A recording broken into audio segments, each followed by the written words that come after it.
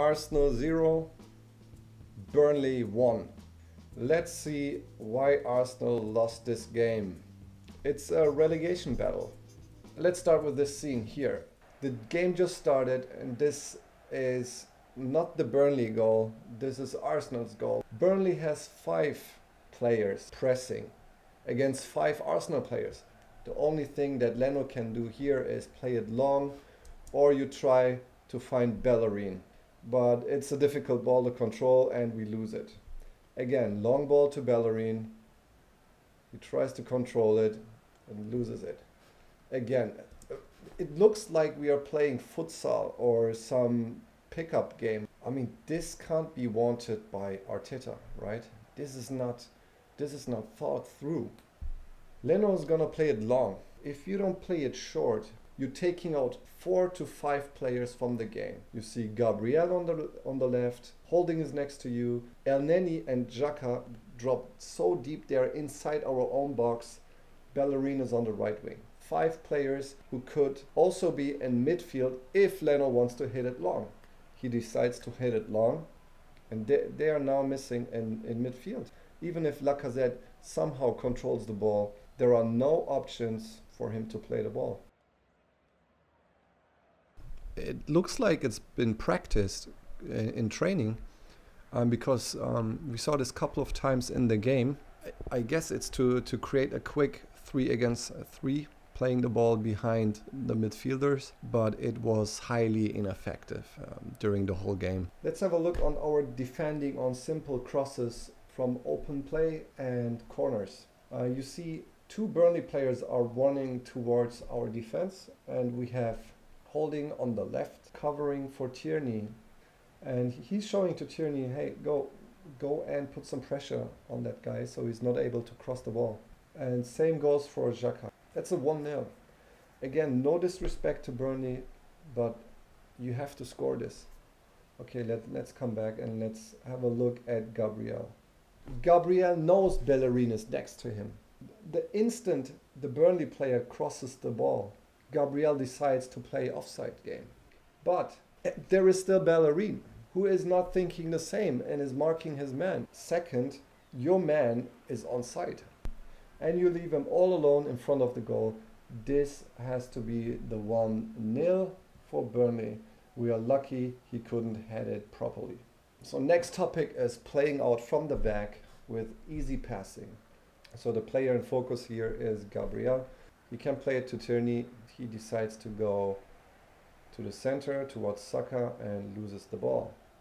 Another one. Simple ball towards Tierney. Very imprecise.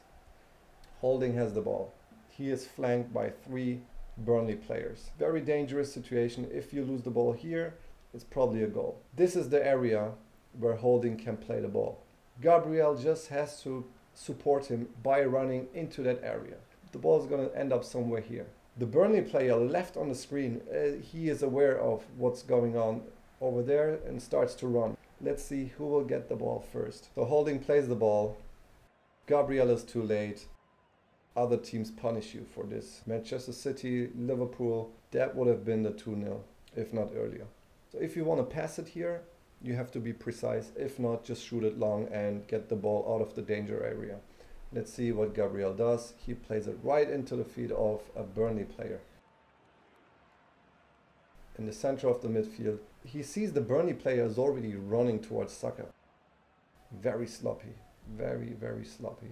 But it wasn't only Gabriel. Here it's Lacazette. He looks for the 1-2 with Elneny and right to the Burnley player. Same with Ainsley. Same with Ceballos. He had a really bad game. We continue with bad passing.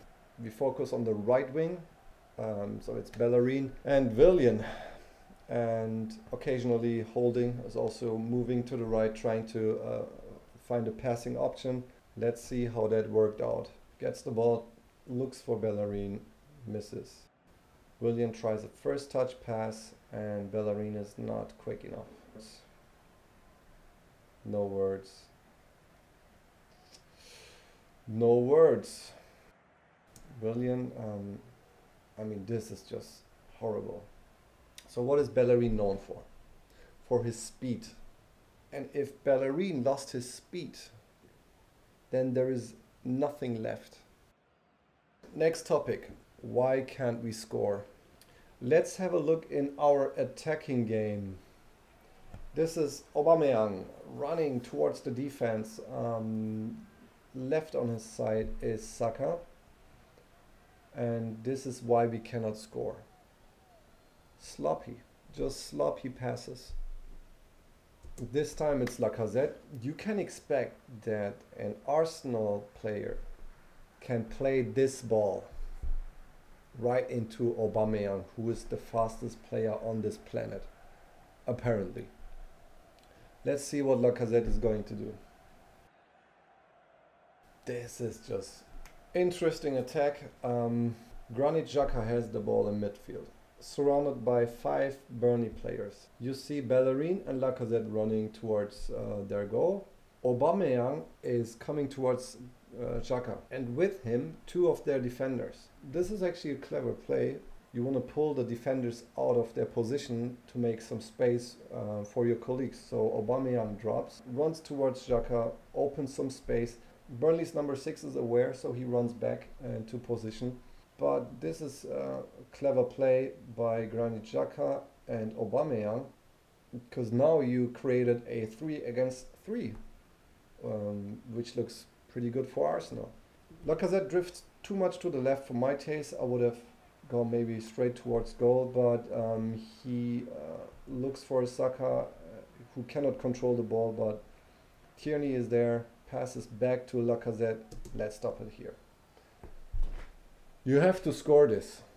You have to score this. No excuse. If you're an Arsenal striker or midfielder or goalkeeper, you have to score this. Brilliant save though by the Burnley keeper. Saka has the ball, looks for Aubameyang. Brilliant first touch. 2 options. You can go for, I think it's Nketiah. That's actually an easy ball. If you with your left foot, play it right here, be sure Nketiah is gonna score. Second option would be controlling the ball first and maybe look to gain a better angle from there, which he's gonna do. But yeah, very interesting position here. Let's first analyze what we see. We see 4 defenders. The ball is in the air. Tierney is gonna get the ball, right? You see Aubameyang, Saka, and I want you to observe Lacazette and Willian, especially Lacazette. So Tierney is gonna get the ball and play it right into Aubameyang's path with a nice quick turn. Did you see that? Okay, let's come back. So Aubameyang gets the ball. Let's stop it here. Lacazette is still standing. He will run, but you tell me if that run is 100% I have to go into the box run, or I just run a 50% and let's see what's gonna happen. Aubameyang has now time to look for a pass, to look for an option. And he has options. You guess. The perfect ball would be into this area. But Lacazette is too far away. Willian is too far away. The only path Aubameyang can play the ball is this path, where he has Tierney, Saka, Lacazette and Willian. There is no one creating the danger inside the box if Aubameyang has the ball on the wing. Let's see what Aubameyang is going to do. He finds the first man in this line, and this is Tierney, gets a shot with his weaker foot, which is not dangerous at all. Another player who had a terrible game was Saka on the left wing. His passing was horrible. Too weak, loses the ball. Again, too weak. Again, you look for Aubameyang. A simple pass. Not gonna happen. Next topic, crosses. We tried every option to cross the ball. High, low, short, in the back of the defense. Nothing worked out. It was always too imprecise. Xhaka did a stupid foul, which led to a little fight between him and the Burnley player. Number 18 just jumped in to, separate those players. He was not actually going towards Xhaka. Xhaka thought he was being pushed by him and grabbed him by his throat. Someone should explain this behavior. This is a disgrace. And I don't know about you, but I don't want to see Granit Xhaka in an Arsenal shirt anymore. Never again. Yeah, that's a red card, guys. No discussion. This is a clear red card. 10 minutes later, we see this corner for Burnley. I'm wondering what Elneny is doing there. Let's stop it right there. This is Elneny's hand under the chin of the Burnley player, pushing him away inside our own box. Granit Xhaka just got a red card 10 minutes ago. What are you doing? What are you actually doing? This is stupid. This is ridiculously stupid. I guess the referee felt pity for us. That's why he only got yellow. Here you see Leno pushing, wrestling with the Burnley striker and with Bellerin together, so tag team. So the cross comes in. Let's stop it here. The ball is somewhere here. Before it gets there, it should have been punched away by Leno. Let's see what happened. He cannot get there because Bellerin, he's actually holding him off, and Leno is still wrestling with Barnes, Burnley's number 10. We are lucky that they didn't score from here. Here's the goal, and remember what we saw on the previous corner? Wrestling again with Bellerin and Burnley player. Look, the ball is in the air. He is still pushing. Now he has to go back to his line into position. There is no chance for Leno to get this ball if he's moving to the right. Let's come to player ratings. Leno 1. Passing out of the back was poor. He put his teammates under a lot of pressure, and his aerial command was also very, very poor. Holding with a 5. He actually had a good game. Strong tackles, good positioning. Also his passing in the build-up game was okay. Gabriel, 0. Worst player next to Xhaka. His passing was so bad. Not even Division 3 standard. I mean, he gave the ball away so many times. It could have been 2-0 or 3-0. And defensively also very bad. His marking was bad. Always one step away from his man. He had a nightmare, and he shouldn't start the next match. David Luiz should start from the beginning, because obviously Gabriel is not the right guy for Arteta if you want to play out from the back with this amount of mistakes in passing. Gabriel did. Tierney gets a 2. Very poor game. Poor crosses, missed a lot of passes, had some good tackles every now and then, but no threat going forward. The cross is very imprecise. Bellerin, I don't think there's anything left to say for Bellerin anymore. He gets a 1. He is not Premier League quality. Bad touch, no dribbling qualities whatsoever. Very poor in defense, and also going forward, no threat at all. He got 5 yellow cards now, and he won't start for the next match against Southampton. Elneny was okay, some good passes, good work rate. Always look for a quick pass for the transition into attacking game, but not effective enough. He gets a 4.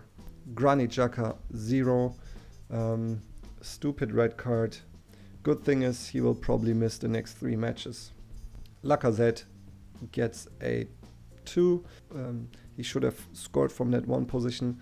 In general, not effective enough, not dangerous enough in attack. Saka, 1. Too many missed passes. Probably his worst performance in an Arsenal shirt. he was just not focused enough. Very careless with his passes and gave away the ball too many times. Willian also won. His partnership with Bellerin on the right wing is obviously not working. He had also many missed passes, gave away the ball too many times, bad crossing. He shouldn't start next match. Aubameyang was poor again. He had one or two okay moments, but in general he never looked like he's going to score. Looks lazy, not energetic enough. He gets a 2. Ceballos 0. Terrible game. Also again missed so many simple passes, poor tackling. He didn't do anything right. Ainsley looked okayish, but a bit sloppy with his passing.